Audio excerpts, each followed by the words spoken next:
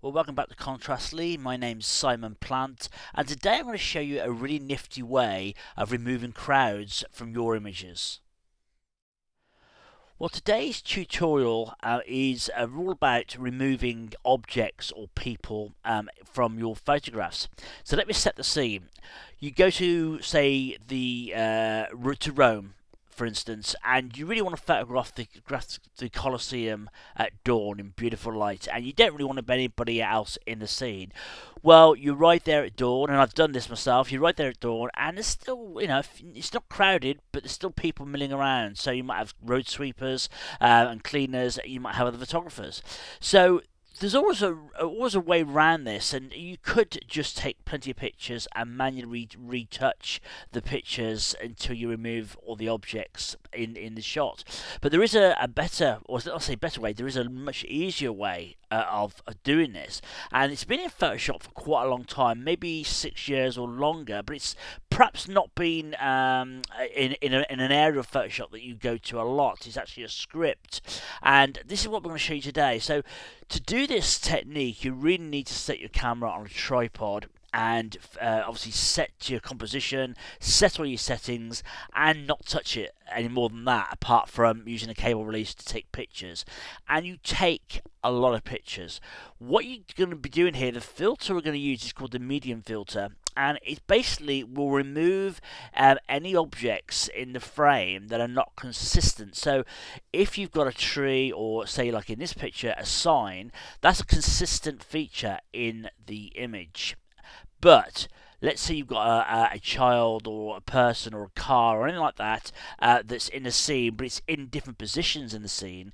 It will actually remove that object, and that's how this script works. So I'm going to take you through this today, and we'll get cracking. These are the images we're going to be using. It's a set of pictures that I took on a tripod with my son as the model a few years ago now, and we're going to let Photoshop automatically remove him from the image and leave us with a plain scene with nobody in it.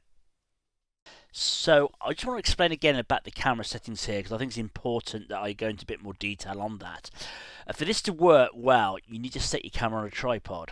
You need to set your focus manually, okay, so no autofocus.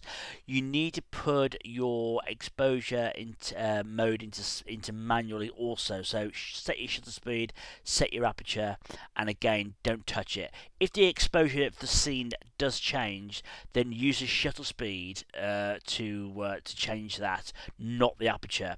Okay, focal length needs to stay the same.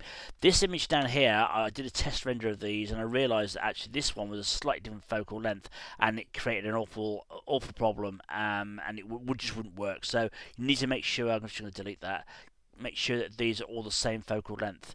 It's the same, like I said, doing panoramics. You don't want any variables in there. You need a consistent frame, and you want to use the cable release, take a picture, wait for any objects in the scene to move, take another picture, and so forth, until you feel you've got enough images there. And I don't know how many images you need. It depends on how many people are in shot. So if this is a busy road, there's lots of cars, you might have to take lots and lots of pictures to ensure you've got clear parts in the road. Okay, with this image, as I said, this is just my son modelling for me, and I just got him to keep moving around in the scene, which he was quite good at, which funny enough, he never stood still. So there's no kind of right or wrong, but obviously if in doubt, shoot more than you need. Okay, so now I'm going to go to into Photoshop. Okay, we want to go up to File, to Scripts, and down to a thing called Statistics. A bit of a difficult one to say for me. Statistics. Okay, that will open up the Statistics image dialog box. You need to choose a stack mode. We want median, and don't ask me what all these other ones are because I really don't know. But I'm sure they've got some obviously use, maybe for scientific uses. I don't know. But we want median. We need to browse to our images. So click on Browse, and then select the images that you want. Click Open, and there's all our images. You want to make sure that this box here is ticked, attempt to automatically align source images, and that will obviously do what it says. It will automatically try and align all your images to register them, and then click OK. and now it'll work its magic, and that may take a little while, especially depending on how many images you've captured. And there we have it, our finished child-free, car-free or tourist-free image. So I think you'll agree, although this is quite a short video, it's quite a powerful technique to know. And if you've got that in your locker, you can obviously get around problems if you're on assignment, or even if you're just taking personal pictures on holiday. If you don't want crowds or lots of cars or something in the shot, knowing this technique, and it is very simple, you can get around that quite easily. So I hope you've enjoyed this video, and I hope to catch you on the next one. Cheers for watching.